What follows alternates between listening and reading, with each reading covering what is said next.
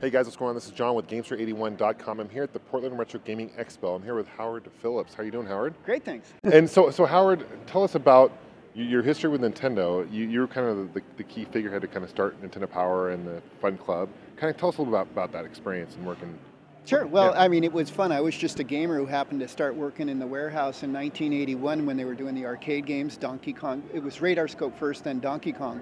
And then working in the arcade, in the warehouse, I was unboxing everything that came in all the time from Japan, from Nintendo in Japan. And so I got to see all the new stuff. And I'd see the new stuff and I'd play it. And then Mr. Arakawa would ask me, he'd wander out in the warehouse and say, well, what do you think? And I'd say, well, this game is kind of cool, or this thing's goofy, and give him feedback. And then one thing led to another, and then he ended up asking me which games on the Famicom system that released in '83 in Japan, nice. Which of the 47 games I thought we should release for the NES in the US, and so I gave him my recommendations for that. And then kind of one thing led to another, and next thing you know, I was helping out, making sure that Nintendo Power was really accurate and talked and promoted the right games. You know, shared which games were the coolest ones. Right. Made sure we shared that info, etc.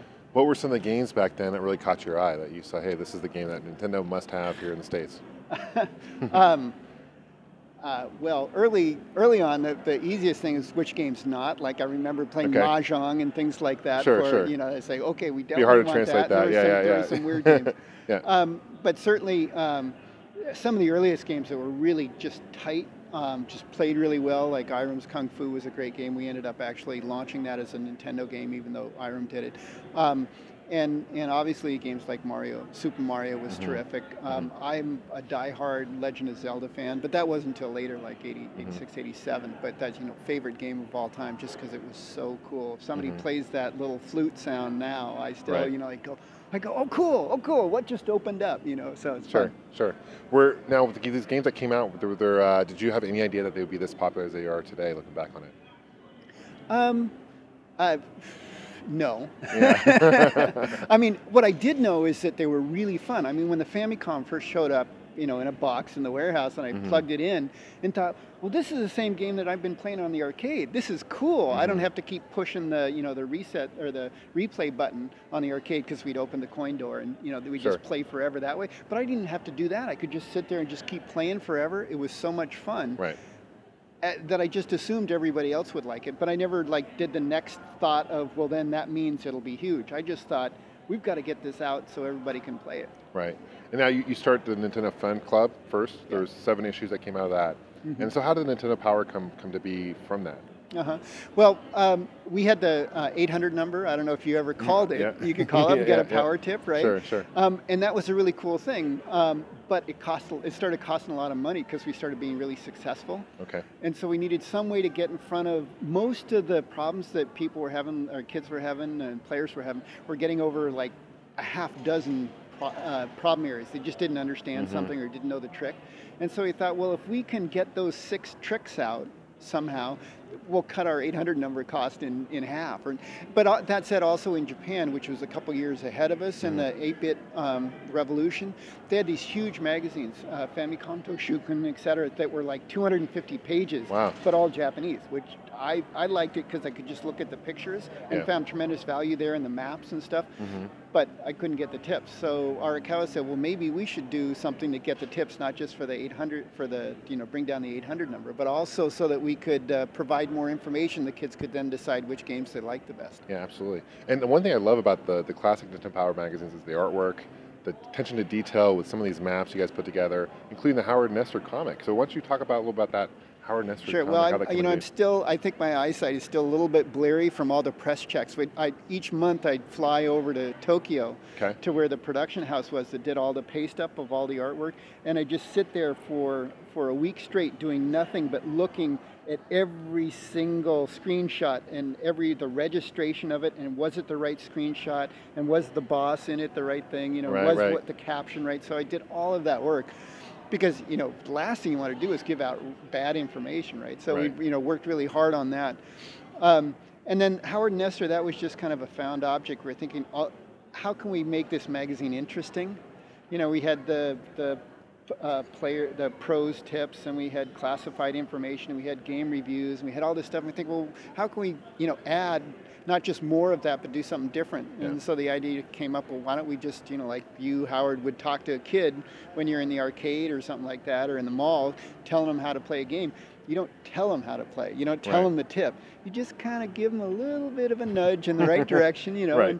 And so they said, well, we'll just do a comic of that. And I said, Right. okay. I didn't know how big it was going to be, but it was really fun. It was really That's fun. cool. Do you still have any of the original artwork for Howard and Nestor, or do you know where those are? I do. I've got. Wow. I actually have on the website. So I've been opening up my archives and sharing a lot of stuff at It's Facebook Gamester Howard. Okay. And on that, I found one ink drawing that I think is the very first one of Howard standing next to Nestor, and it's just a black and white. And I think that's as I recall, that's the very first one. They said, well, what do you think about this? And I said, well, it looks okay. Wow. But then the other thing I also posted a few weeks ago is the original Exit comic. When I left Nintendo, they did that. I don't know if you remember, they did the Riding Off into the Sunset run. Yeah. Well, they also had the artist draw a comic that never got released. That it's kind of got a lot of insider stuff into it too. Wow, unpublished, huh? Wow. Yeah. So anyway, I put that up on the site. It's kind of fun. But and where can people find that, real quick? It's on Facebook, so it's www.facebook.com/ Gamester Howard. Gamester Howard. Yeah. Awesome. I'll put a link below so people can definitely check that out. That's great. And you brought some brochures here today for the Retro Roadshow from Nintendo. Why don't you talk a little about those brochures and kind of how those came to be? Yeah, well, I'm a pack rat. Right. And so that means that I just have a lot of boxes with a lot of stuff that I've never thrown away, and this is stuff that I've been packing around for 20 years and have never bothered to look at. And so I opened them up the other day and started pulling stuff out. And one of the things that I found was like the AVS, the Advanced Video System, which was Nintendo. When Nintendo first showed the Famicom in the US, they called it the AVS. So I found that brochure, and I found some other interesting brochures. And I also found a bunch of ROM cartridges, including some that are prototypes that were never released. So I've been kind of going through those on the website for people to see. So these are that you knew that you had, or you just kind of forgot that you had them and you kind of come across them again? I know I had some boxes of stuff, but I didn't know really what was in the boxes. I mean, it's 20 years ago, right? Sure. But again, I've got all this mountain of stuff that I just keep because I don't throw stuff away. Awesome. And post until you've been with a lot of other companies, THQ, LucasArts. What other memories do you have working with those certain companies? Well, the best days for making games for me were really the early days in Nintendo, where there's just an emphasis on just pure gameplay. Marketing really wasn't a big deal. Competition was a little lower back then, so it was really all about, well, let's just make the best possible games because then we'll sell more of them. Right. But then things started heating up, and marketing departments started getting bigger, and kind of games started getting additional stakeholders besides just the game players themselves. Suddenly there is, co-promotions, and we want to do a comic book, or we want to do a movie, and all this stuff kind of started coming into the mix. So I really liked those original days. That said, it was really interesting for me as a hardcore game player and working at Nintendo of all places to then get out into the wild and woolly world and learn about business and how people kind of tried to do the right thing, but still with these business constraints of, you got to do this, you got to do that. Though that said, my last gig was working for Epic Games, and they're the folks who do the Unreal Engine, and we did the iOS Game of the Year, Infinity Blade. Okay, nice. And that was really fun. And because those guys, they are so much about games. It's all about making the very best games because they want their architecture, their Unreal architecture, to be adopted by as many people as possible. So they want to make really great games. So bottom line, it's fun to work on the games and forget about everything else. You also have a current Kickstarter you're starting. That's right. So throughout the last, say, 10 years or so, I've really been fascinated with applications of games outside of just pure entertainment. When I think back to my early years in Nintendo, and you have kids who are just like loving the games, and you see the older brother playing with the little brother. The older brother's not punching the little brother; he's actually helping him play the game, right? With weird stuff, that happened on. And there's all this positive things going on around games, and so I've been fascinated with how we can leverage that into other areas. So I have a Kickstarter. It's called Game Master Howard's Know-It-All. It's a simple little classic app that easy to play but hard to master, that will allow you to become a know-it-all of anything in a fast and fun way. And it's interesting because I've been studying neuroscience for the last couple of years as well, in addition to learning science.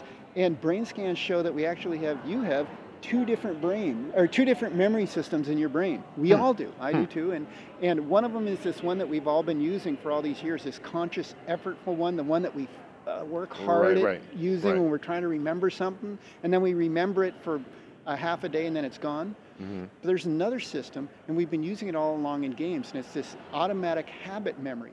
It's this thing that allows you to pedal a bicycle without thinking about it, without looking at the pedals. You got good at pedaling, not because you stared at the pedals and practiced, subconsciously you remember stuff. because you were doing other stuff. When you think about gameplay, you got really good at timing of jumping and things like that because you were doing other stuff. You're thinking about that thing in the sky that you're trying to reach or whatever it is. You weren't thinking about the timing.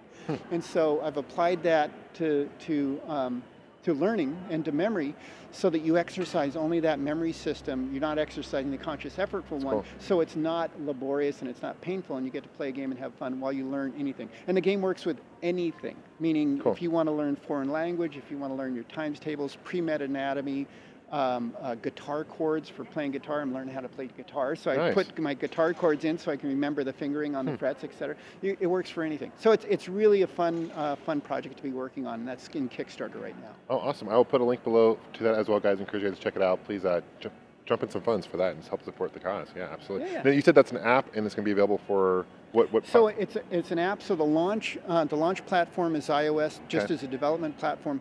Very, very quickly go to Android afterwards. If we're successful enough in the Kickstarter, we'll immediately fire off a simultaneous development path. We'll fork the code and do both at launch.